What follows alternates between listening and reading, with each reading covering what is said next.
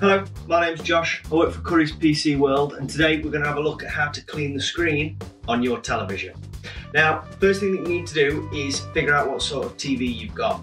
Different types we've got are plasma, a bit old fashioned now, LCD, LED and OLED. If you've got plasma, LCD or LED, when we get to cleaning it with cleaning supplies, you can use sprayable screen cleaner or distilled water. If you have an OLED TV, you have to use distilled water. But remember, always cross-reference what I'm saying with your manufacturer's instructions. Now, the actual cleaning of the television is a two-step process. And for that, you're going to need your relevant solution, 2 microfiber cloths, clean, soft microfiber cloths. I'm going to use this to dust the whole television, including the screen. Remember to be nice and gentle, especially when you're on the screen. When I get to the screen, I'm going to use the microfiber cloth in a circular motion, only lightly holding it on the TV screen. If you ever polished your car, it's the same circular motion that you would use for that. So, I'm going to have a little bit of a dust.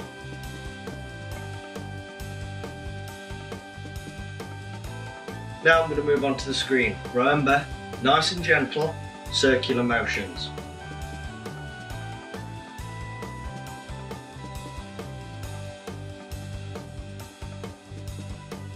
I can already see the difference just from using a microfiber cloth without any kind of cleaning solution. But there is still some dust on there. I get a little bit animated, especially when I'm playing on my Xbox. So it wants something else. I'm going to use distilled water. Manufacturer of my TV suggests that we use distilled water rather than a cleanable spray. So I'm going to get rid of this now dirty and very yellow microfiber cloth. I'm going to get my fresh one. In this jug here is my distilled water. Here's one I prepared earlier. I'm going to put the microfiber cloth in and dampen the cloth. We never spray anything directly onto the television screen, even if your screen cleaner says you can. You would spray this, if you were using screen cleaner, onto the microfiber cloth. Because we're using distilled water, I'm going to take the microfiber cloth out, and we need to wring this out. We need to keep wringing it out until when we give it a squeeze, there is no water in there at all. Just like that. Now, a little bit more. Just like that.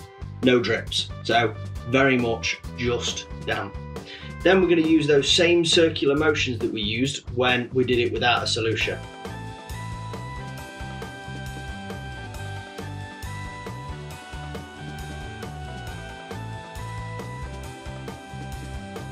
Now that that's all done, I'm going to leave it to dry, give it about 15 minutes, and then we'll turn the screen on and we can see just how clean it is.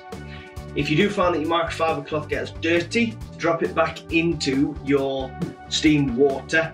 But remember, wring it out so that there are no drips coming off it at all. We're talking just damp.